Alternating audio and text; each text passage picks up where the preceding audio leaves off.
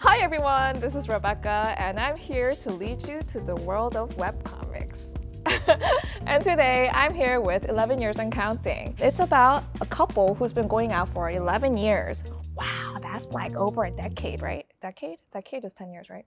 This girl, she does her hair to look pretty for her boyfriend. With her new hairstyle, she goes to meet her boyfriend. Do you notice anything different? Huh? New outfit?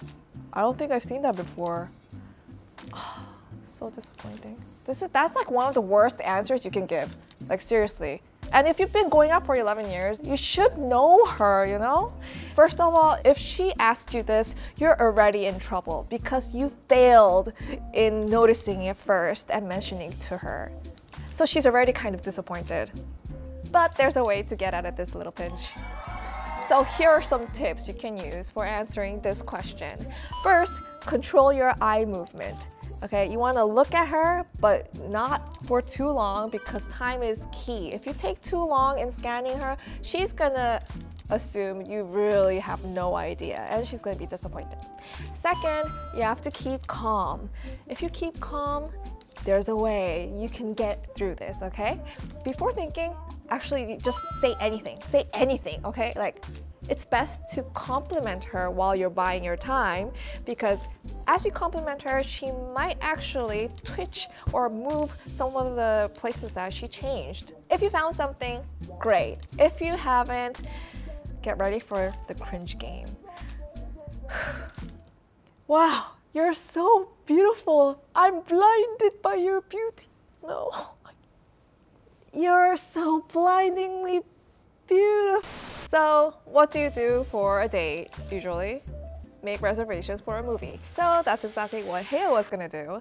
And she looks through her boyfriend's ID, but then she presses the wrong button and then she finds out that he actually watched some movie, a romantic movie during the weekends, and it wasn't her. Okay. I smell something really fishy. Should I ask? What should I do? Oh man. And you're just wondering what she's gonna do?